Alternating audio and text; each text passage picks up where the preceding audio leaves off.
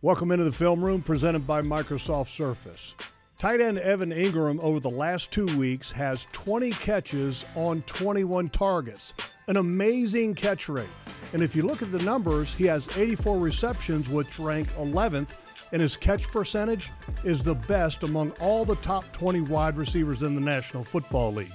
And his 2 touchdowns against the Browns were fantastic. Let's take a look at them.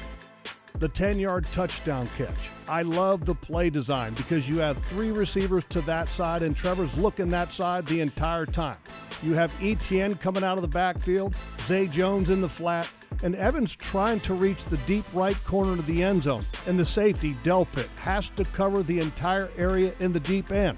And a great throw by Trevor, but also a great route by Evan because he bends it and gets to the outside before the safety can completely undercut the route. Excellent concentration as well. And then the 2-yard touchdown catch. The Cleveland Browns are playing man, and you have to have what we call man-beater routes to try to shake the coverage. Watch as Evan is lined up as a tight end.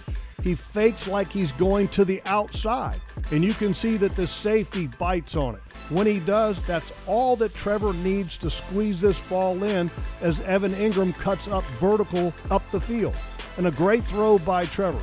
But most importantly, when you have great talent like Evan Engram and you have great concepts like this man-beater route, things work. Great job. Congratulations, Evan Engram. 3 touchdowns in the last 2 games.